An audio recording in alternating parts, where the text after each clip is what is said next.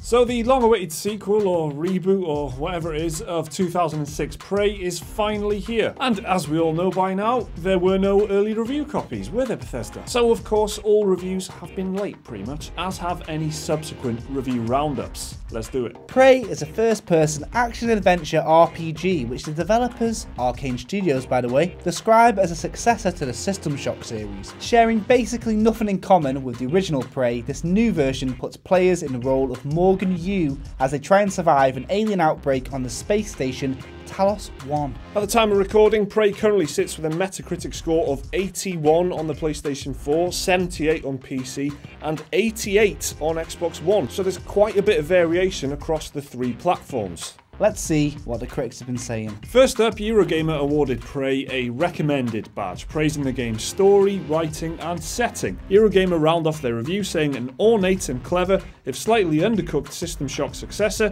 which makes the most of a truly magnificent space station setting. Game Informer were also positive about the game, giving it a score of 8.25 out of 10, particularly praising the game's environment, sound design, and complex gameplay. They said that the game's many different mechanics interlock wonderfully, and the emergent gameplay moments that come from this make the complicated systems worth learning. However, Game Informer were also critical of the combat mechanics, calling it the game's biggest shortcoming, and that it never felt more than just chipping off bits of a health bar. So that's two sites so far, both of them are criticising the combat, and that's something I've got to agree with based on the demo. It just didn't feel like I was making much impact on these little mimic things. It didn't feel very satisfying to use, so it sounds like that's a theme that's running through a few both reviews. Praising the level design as well. It's supposed to be a good world, a nice little Metroidvania style. Yeah, probably one of the things that Arcane are best at. I mean, based on Dishonored and stuff like that, that's kind of their jam. So they're obviously going to be pretty good at that. The Guardian newspaper were a bit more mixed about the game than Game Informer and Eurogamer. They described the game as a combination of all the best elements of Bioshock, Dead Space, and Dishonored, but it does little with them. The Guardian also found the main narrative to be lackluster, but the side characters you meet throughout pump a bit of life into the game. They also found the combat to be more frustrating than tense due to the enemy's large health bars, scarcity of ammo, and overall difficulty. Overall, they thought the game showed promise, but the rough around the edges presentation and underutilized concepts made for a bit of a mixed bag. They gave Prey 3 out of 5 stars. PC Gamer were a bit more positive about the game. They praised the game for its approach to gameplay, saying it uses the ethos of where there's a will, there's a way, and every room within the space station offers multiple ways to enter. PC Gamer also liked the design of Talos 1,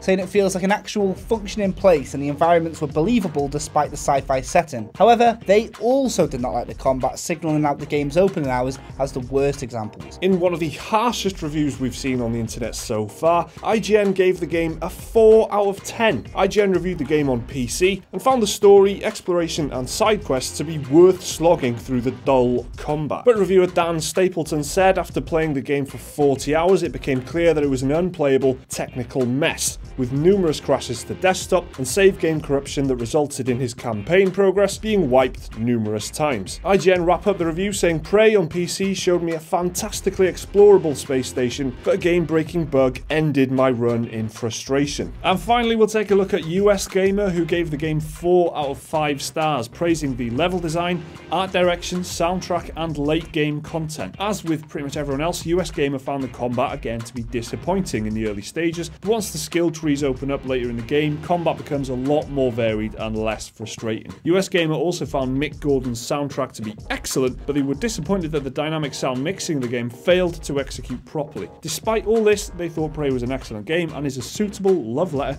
to the classics of the past, and they are excited to see how Arcane build upon this foundation in the future. So my biggest takeaway from what I've played, what I've seen, discussing it with Gaz in the office who's played a little bit more than us two, it looks like Bioshock, it plays like Dishonored, and it's got some elements of Deus Ex and things like Dead Space in terms of those jump scares and the enemy design and stuff like that. But if you can identify what is great in other games and just like, oh, I'll have a bit of that and I'll have a bit of this, that's always a good foundation for any game. To be honest with you, just get a summary of these. They seem to say combat, levels, sound design, sound mixing, Gaz, who sits... We've only just started doing reviews ourselves, actually. Gaz, who sits opposite me in the office, was playing a bit of this. I thought he was watching a YouTube clip of a car crash, because I just heard... Oh, yeah.